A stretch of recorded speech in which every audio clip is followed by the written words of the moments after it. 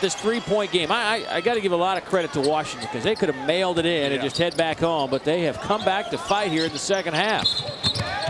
And here's a carry by Martin. Ted Valentine, the experienced official, says, not on my watch. Of course, one of the points of emphasis. The officials really paying attention to the carry as Washington coming out of that timeout. LSU playing this zone defense. Washington attacks it with the lob. Good pass by Denton to Pondexter.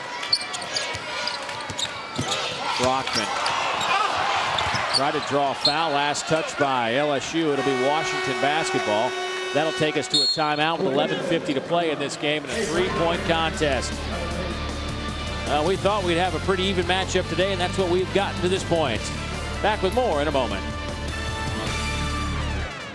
Oh, Christmas tree, thy leaves are so unchanging. Not only green when summer's here, but also when it's cold and drear. Oh, Christmas tree, oh, Christmas tree, thy leaves are so unchanging. ABC, your NBA destination for a Christmas Day doubleheader. Catch Heat Cavs and Suns Lakers.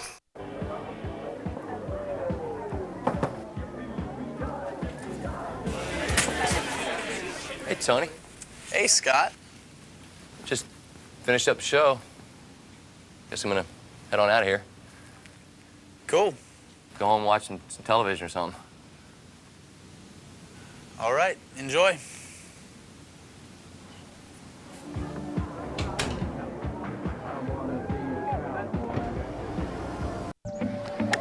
Get your game up to par and maybe even under it with ESPN Golf Schools presented by American Express. One-day programs offered in over 50 cities for players of all skill levels. Sign up today and receive a $400 Callaway Golf gift card. Enroll with your American Express card and get an extra $50. Log on to ESPNGolfSchools.com or call 1-800-642-5528. 47-44 LSU and Washington, both teams 7-4 on the air. The return game of a home-and-home with these two teams. Don't forget that tomorrow, 1 o'clock Eastern, it'll be Missouri at Mississippi State. That game was supposed to be right after this game, but due to the Bulldogs of Mississippi State making a bowl game for the first time since 2000, that game has been switched to tomorrow at 1 o'clock Eastern, and it's on Sports South, our sister network. Hope you can join us for that one.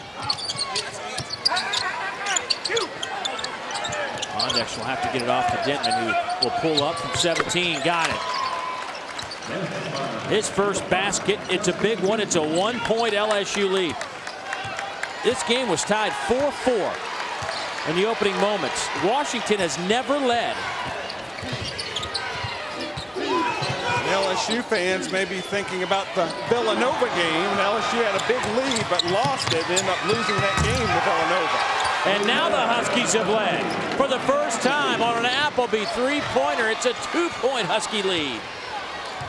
In transition, Washington able to shake Ryan Appleby loose. Appleby knocking down the three-point shot. Here's Temple, bounce pass inside. It goes to Randolph. He spins. Tough shot goes down. Beautiful job by Anthony Randolph. Under a lot of defensive pressure from Pondexter, Randolph still able to get it home with the left hand, his strong hand. 9th game in 12 that Randolph has posted double figures. He now has 10. Brockman. Appleby gets it to the corner. Morris misfires, but the offensive putback is up and good by Quincy Pondexter, the sophomore out of Fresno. LSU going to the double team, trying to get the ball out of John Brockman's hands. And Brockman able to move it, and Washington attacked the defense and ended up with an offensive rebound and putback.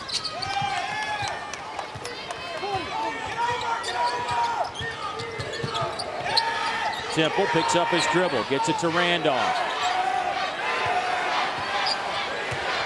Here's Spencer to the basket. His finger roll left well short. With the shot clock down, Bo Spencer had to make something happen. Appleby for three. Off the back of the iron. Way too strong.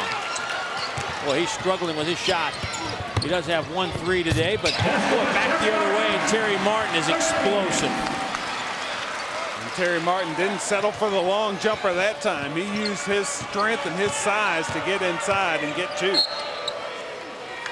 Tied at 51. Timeout taken by Lorenzo Romar. Let's go back to that basket that gave Washington their first lead. Stepping out into the passing lanes, the Huskies get into transition, and Appleby able to get loose. Tim Morris with the steal and pass over to Appleby, who has had a tough time from three-point range, I think mostly because he's been forced off that three-point line. His three-point attempts have been from 23, 25 feet this afternoon. Just pushed him out just to where he's not comfortable, but you get him around that three-point line, he's dangerous. He hit 7 3-pointers against Portland State, which tied his school record. He missed the first 7 games with a fractured thumb, and then came back and promptly hit 6 threes against Pittsburgh.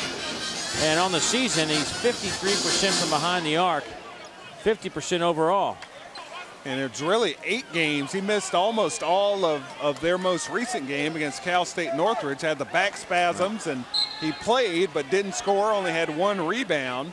That pulled his average down a 1.5 or so. It's tough when you got to take a 0. You can school, you get a quiz, you take a 0 on that thing. It's hard to pull that back up. How would you know? I've heard about that. I'm the one who could talk about that.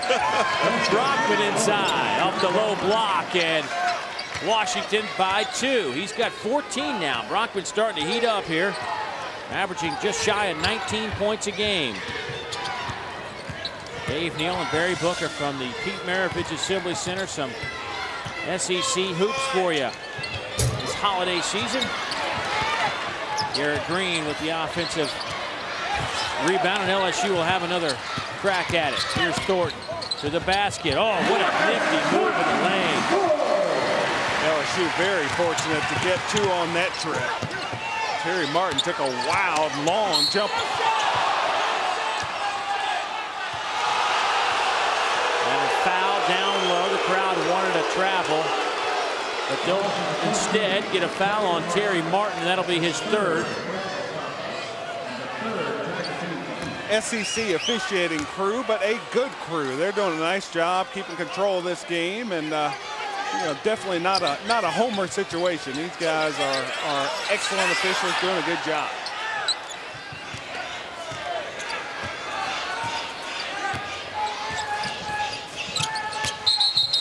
And a travel, and Washington will give it right back. 9 Husky turnovers, 11 turnovers for LSU. Both teams have done a pretty decent job on holding on to the basketball. Chris Johnson about to check back into the game. Brockman has played the entire second half.